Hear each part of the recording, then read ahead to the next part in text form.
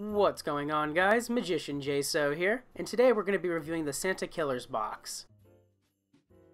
So first up, let's take a look at the legendary power combo card, Battle Axe Peggy. Honestly, I'm not the biggest fan of this card in its power combo version. Here's why. You're going to find very limited use for this card outside of the armed BGE.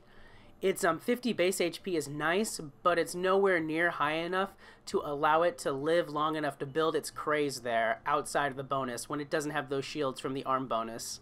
Its 16 base attack is nice, and the 9 craze is pretty far up there for a craze value, but that's all meaningless if it gets taken out before it can craze high enough to just become an overpowering titan.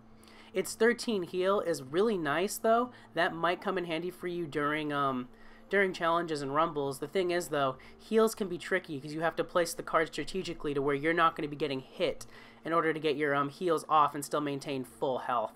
So unless you can afford to buy out this box a few times just to get, honestly, probably 4 copies of that to have a team of them, I don't see her as being too worth it just because she's not going to have much use outside of the ARM BGE once that ends in a few weeks.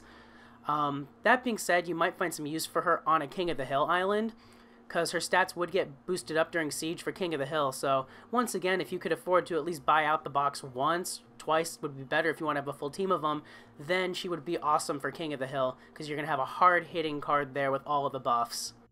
As for all of the items in this box, I've already covered all of these in detail in my previous box review videos for this BGE, so I'm not going to be going over them again. Go ahead and check out those videos though to check them out. Now let's take a look at the characters in the box. First up is Bill Dauterive. I've already covered him in a previous box review as well. He's a really good hard-hitting offensive character, so definitely a good character to draw for. And the next character in the box is Steve Smith. This is another fantastic character. Steve is a great defensive character with 56 base HP. His attack is on the lower end though with 8, so I wouldn't be running him too much offensively. What does work well for him though is for American Dad Siege Island, because if you look at his skills here, he has that 8 motivate to other American Dad cards. So if you can have a team of him along with your Rogers, your Klauses, and your Stans, you'll be in a really good spot for that. His 6 bomb and 11 leech will come in handy for either the Siege Island there, or it comes in handy as well for your defense deck, just because they're annoying skills to have to deal with. Another good thing for him is he does have some decent combos, especially during Disguised. One of my favorite combos to make with him is the Boy Witch Steve, which is just a really devastating combo to run defensively, and actually you can run him offensively if you're going to be going for that combo in a Disguised deck, because that does have craze, so his low starting attack, you can easily overcome that. But yeah, he does have a few good combos, and he works just tremendously well on defense and for an American Dad Siege deck.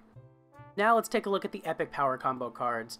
First up is the Santa Killer Steve.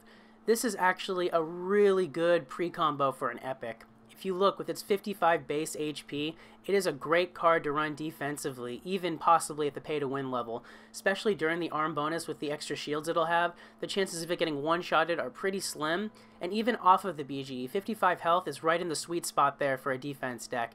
Unfortunately, it doesn't have any of the skills that would be good for like defense, like a wall or anything like that, but the 55 health is still really nice. You could also find great success running this in a American Dad Siege defense deck as well, just because of that extra health there. Skill-wise, the 11 boost is nice, so you can definitely boost up its initial 10 attack pretty quickly if you combo other cards down your line. The 7 punch can come in handy offensively, and just on the defensive end, it will be causing some damage to your opponents, which will be annoying for them to have to try to heal back up from. Plus, the 11 jab is really nice because you'll be breaking through any of their walls and stuff, especially during the armed bonus. You'll be breaking through their shields, so their shields will be meaningless in the face of Santa Killer Steve. So all in all, I think this is a great epic pre-combo that they included in this box. And the other epic power combo card in the box is Ready for Santa. Honestly, I wanted to like this card, but I just can't in all good conscience. The 33 health is just abysmal. This thing will get taken out so quickly with that low of a health. At the free-to-play level, you might be able to run it offensively because its 17 base attack is pretty nice. The 8 bodyguard might be able to keep it alive for a bit, and the 4 shield all could come in handy for you to help keep your offensive line's health up a little bit higher. And yeah, it does have 11 recover, which is a lot for recover, so you can technically try to increase its health to keep it alive, but I'm still not the biggest fan of this card at all. So even at the free-to-play level, if you have the legendary cards to balance out your deck, just recycle this for the Watts. If you don't have any other better options though, like if you do need one last card to round out your arm deck, then yeah, you can go ahead and quad it up.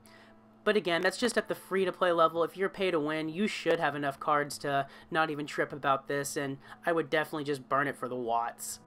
And that's going to do it for my review of the Santa Killers box. On the whole, I'd give it a 3 out of 5 stars. It does have a lot of the good armed items in there, so if you do need to finish out your armed deck, it's not a bad box to pull into that, because all of the 3 items are great items to use. However, the legendary pre-combo Battle Axe Peggy, as I said earlier, I find her lacking. She just isn't going to be very useful outside of the arm bonus, and then maybe on a King of the Hill Siege Island. And then when it comes to the epic pre-combos, only one of them is even worth keeping in my opinion. The other one is barely worth its Watts. So, yeah, that's why I give it a 3 out of 5 and not a higher score. Let me know what you guys think. Do you agree with my assessment, or if you have a different opinion, let me know down in the comments section. Anyways, guys, thanks so much for watching. I hope you enjoyed the review and found it informative. If you did, please click that like button. And if you're new to the channel and want to see more Animation Throwdown content and more box reviews in the future, go ahead and subscribe. I have another Rumble match video coming your way later today, as well as all the remaining matches from this past Rumble coming up over the next couple days, so stay tuned for that. Anyways, guys, thanks again for watching. Till next time, peace.